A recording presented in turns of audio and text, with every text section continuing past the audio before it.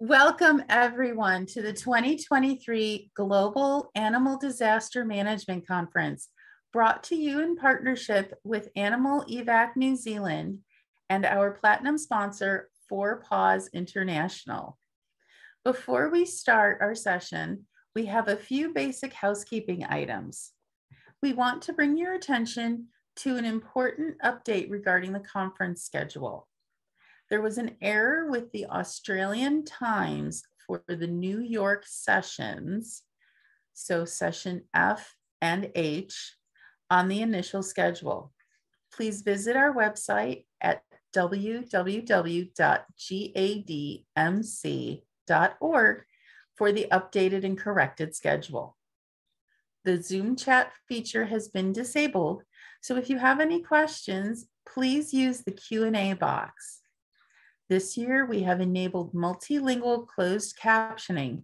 So if you would like to hear the presentation in another language, click on the closed caption icon at the bottom of the Zoom screen.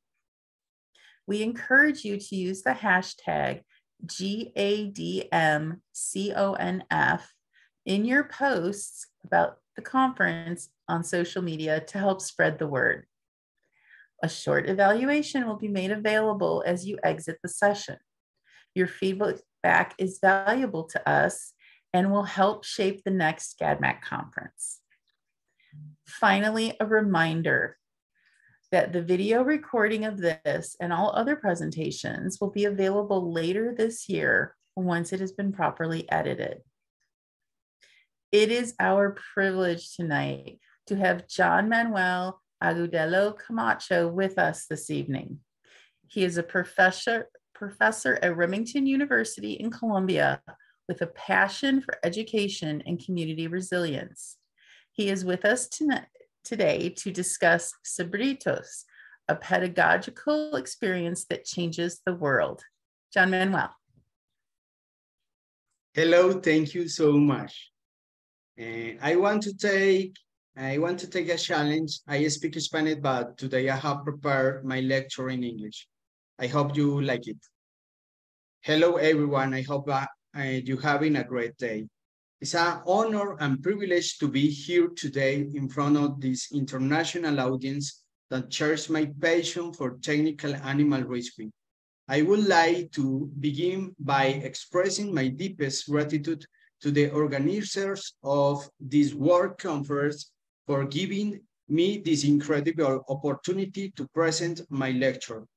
From a very young age, I have felt a special connection to animals and deep need to protect and help those in danger. My journey in technical animal rescue has not been easy, but it has been full of satisfaction and priceless learning.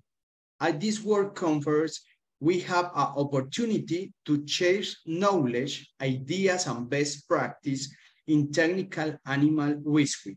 It's a crucial time to join forces, learn from each other, and move forward together in our mission to protect and save lives. First, thanks to all people who have took me animal rescue, but especially to Brandy Phillips. Brandy is my instructor in large animal rescue at the University of Florida, who has always believed in me and supports me from Florida with all her knowledge and humility. Thanks to you for believing in me and helps me so much. It is an honor to be your student on this path of helping animals anywhere in the world. Thank you so much, Brandy. The picture is my clinic. First, I would like to invite you to our university. Our veterinary clinic is in a rural area of Medellin, Colombia.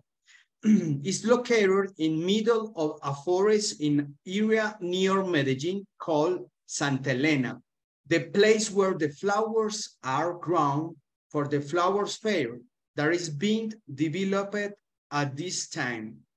In this clinic, we serve small animals, large animals, and wildlife. We also have the first forensic unit in the country. That's where the animal welfare of animals based on the laws of animal protection in the country. We also have the first veterinary clinic simulation laboratory, which I direct. Everyone is invited to come to our university. We are an open classroom for everyone. Medellin. Medellin is a paradise called the city is of eternal spring, a city in a valley that is born around the Medellin River in Colombia.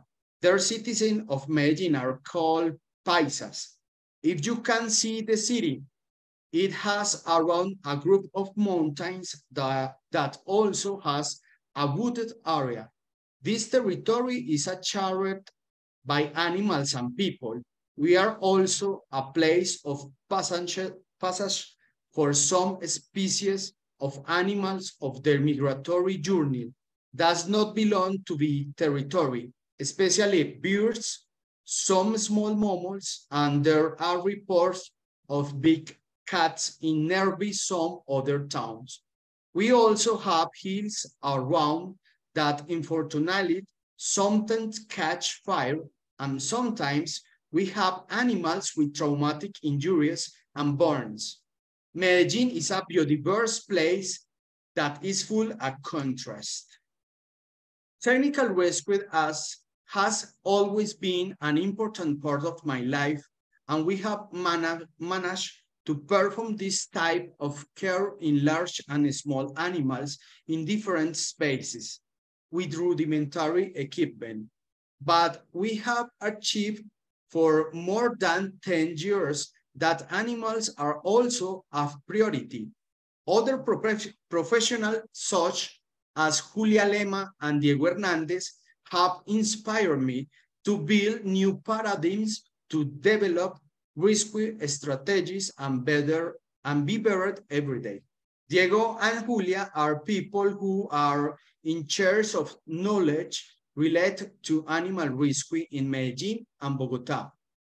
Here are some pictures of how happy I am doing my job every day as a teacher, researchers, and coordinator of disaster management with animals at the university. Where I work, the first picture is a rescue of a horse in a very difficult area to observe what happened with the community that with respect to the rescue, change the course of my projection as a veterinarian and firefighter. We carried out some the first action to raise awareness about animal rescued groups. We also built a marketing plan to sell to idea and make it appealing to everyone. To let them know that firefighters can assist animals in difficult situations and also to make community realize that this is necessary for everyone. Saving animals in fires, floods, and other disasters is a duty of firefighters. In spite of having emergency in the city, and in some occasion, we support in attention, our heart told us that something was missing. The approach of the situation must be integral then. Why were we only attending? We thought for a moment and said to ourselves, the community must also participate in the project. This is the history of an epic struggle that is changing the life of students, children, and their family. What is Zebra? So, Zebra is a special animal search and rescue corps that seek to promote research activity, the construction of new knowledge, social protection, pre-hospital care of humans and animals, environment and management in order to develop research skills and community relations. thus promoting activities of academic deepening, formative research, and personal growth. We seek to build a space of a connection between academy, the community, the public and private sectors, developing a culture of resilience around playfulness, transdisciplinary work, and animal welfare in emergency and disaster situations. We teach from mental models because we are interested that the students learn information that lasts over time, but also that they can build new flexible knowledge and in real life use everything at their disposal. I think the most important thing is that through metacognition, with an important objective, the student must ask himself if what he's going is right and if there is any way to improve it. We create a functional and critical mentality that not only use all the acquired knowledge, but that invite them to create new knowledge. All this necessary to perform animal care, but also for life. Our labor is about being operative and attending emergency. My student can support emergencies, but not enter the hot zones because this unauthorized by politics of the country. Also, we have expertise in emergency and intensive care. I would like to say the veterinary clinic of the university supports us and their spaces are always open. Cebritos. Cebritos is a project will be carried out with children for the school of Media Luna Village in Santa Elena, from first grade to fifth grade in elementary school. The space will originate from the students of a veterinary medicine with a central theme, which is risk management from the human and veterinary vision. The academic model will be developed from constructivism, where students of veterinary medicine, children, and teachers of the institution will participate building knowledge through experience and building solid foundation for future generations. Cebritos are children from 8 to 10 years old who live in neighborhood near Santa Elena, a rural area in a place with many economic problems, vulnerable children, some with food security problems, who are close to violence and abuse with families who are committed to help them get ahead.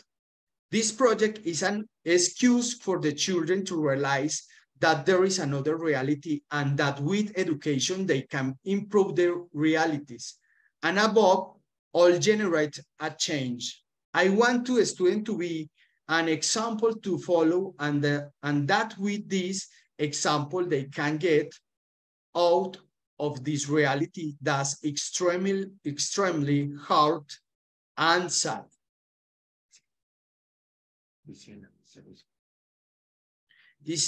This is my little student, Luciana, is part of Cebritos. What they study in this program are these topics, but we do not do it in a common way. We teach with clinical simulation models and pedagogical strategies that allow the maintenance of knowledge for many years and that this knowledge is functional and critical. Topics such as basic emergency care for children, CPR, fire behavior for children, and safe attitude towards fire and other disasters.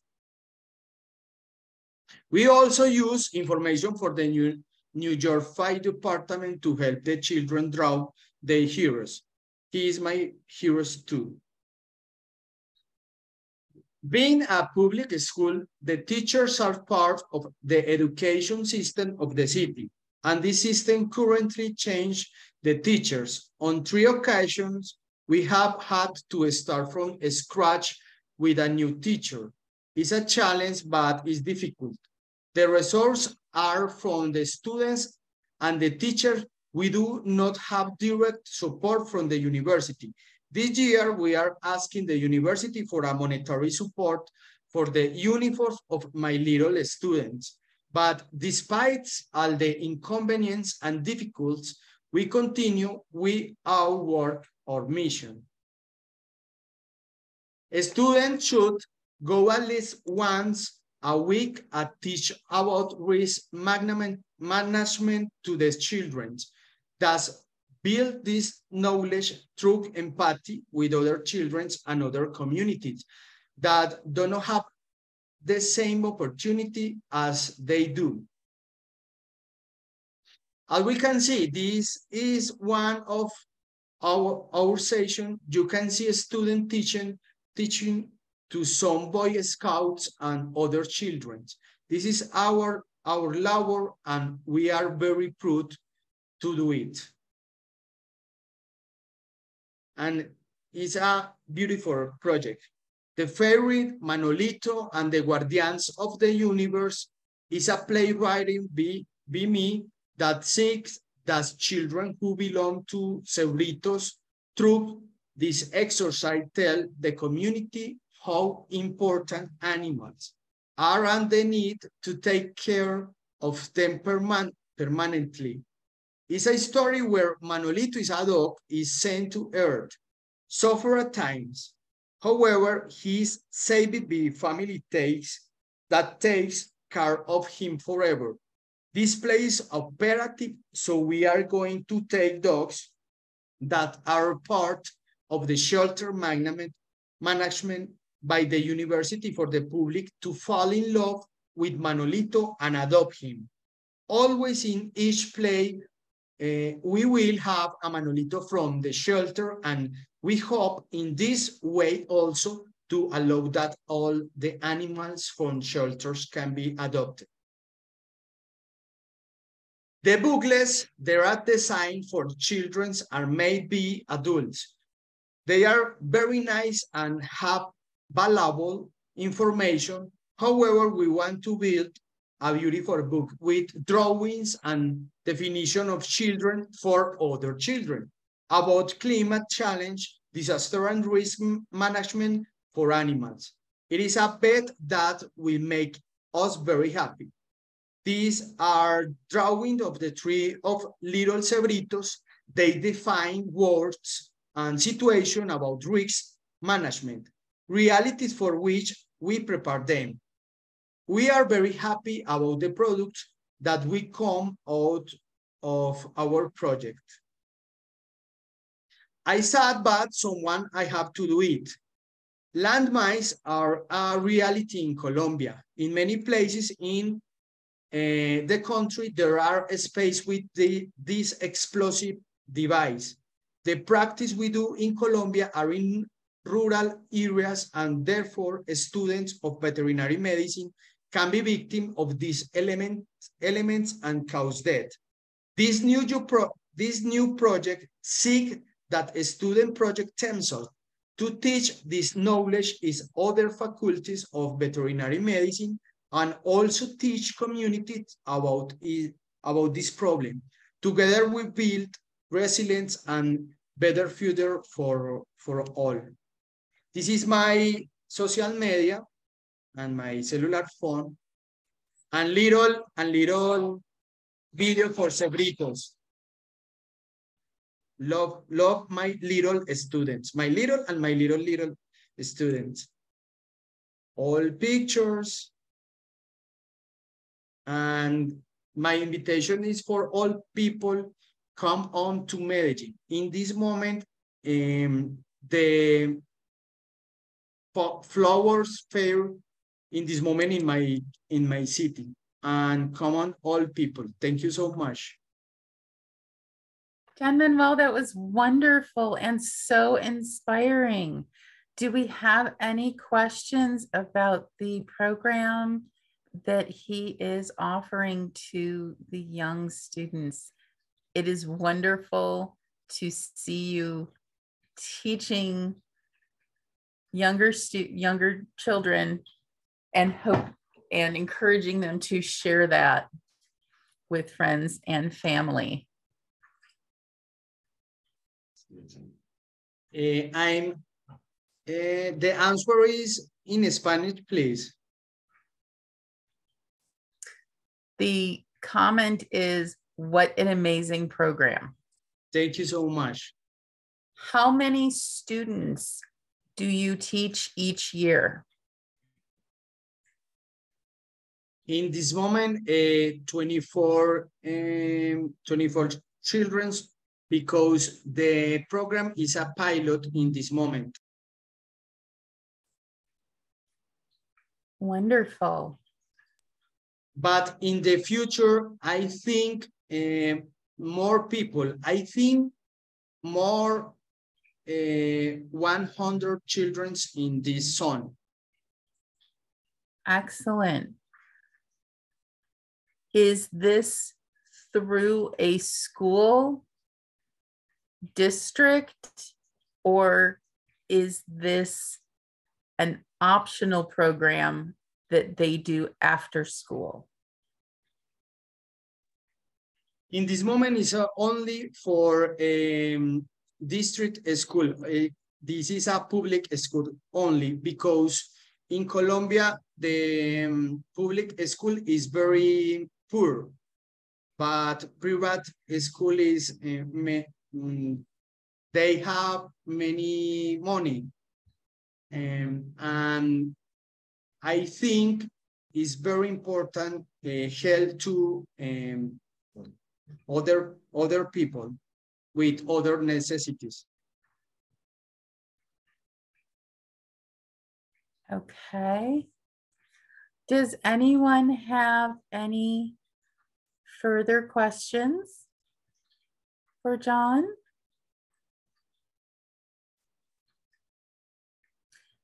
Have you shared this idea with other colleagues to see if they would do something similar in another area of Colombia? Yes, in this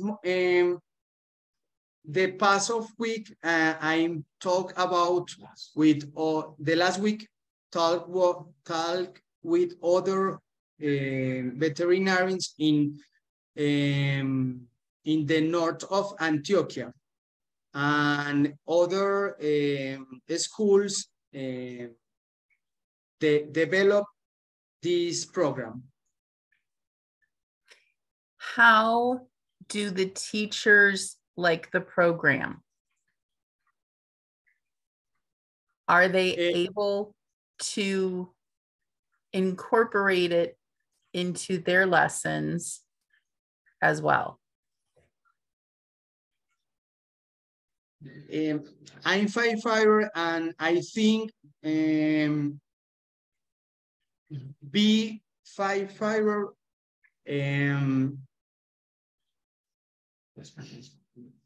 Voy a responder en español. ¿Puedo? ¿Te parece que te traduzca? Sí, profe, porfa. Dale. I'll do the translation. Oh, thank you, Gerardo. Gerardo, nosotros podemos, lo estamos haciendo en otros lugares porque en otros municipios del país hay bomberos, y la idea es que el programa pueda desarrollarse a través de los bomberos de Colombia. Okay, listo. So he's trying to spread the word, the good word, into other counties through the firefighter departments. Nice. Bueno.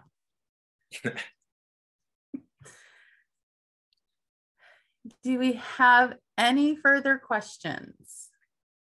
Take on the role of teachers. Yes, there's a slide that says the students take on the role of teachers. Can those children go on to teach others? Entonces, John Manuel, cuando los niños toman el rol de los maestros, ¿pueden enseñarle a otros niños? Sí, la idea es que en el momento en el que el coordinador, o sea, yo no esté, el programa continúe dándose, no sea necesario que exista un profesor para que el programa se mueva, sino que desde el origen de los estudiantes se puedan desarrollar todas las ideas y que todos los niños tengan la misma información en todas partes. Yeah, so he's hoping that the program will survive him in case he's no longer with them or on this planet. That the children can have the tools to spread the program by themselves in the future. Are there any plans to incorporate older students into the program? ¿Entendiste? ¿Has pensado en poner gente más grande? Por el momento, los estudiantes que están realizando el trabajo son estudiantes que pertenecen al grupo de investigación de gestión del riesgo y son estudiantes de todos los semestres, del primer año hasta el último año. No, tengo otros profesores que se han aliado para, por ejemplo, realizar la obra de teatro que tenemos pensada para el final de este año. Sin embargo, pienso que lo más importante es que existan estudiantes, solo estudiantes, haciendo este trabajo. The students that participate right now are from all grades in the school, and they have to be part of the disaster prevention program, a pre-existing, all-encompassing structure. And he's also enrolling other teachers to prepare a theater play by the end of this year. Thank you, John Manuel. Muchas gracias. Thank you so much. This is my symbol, zebra.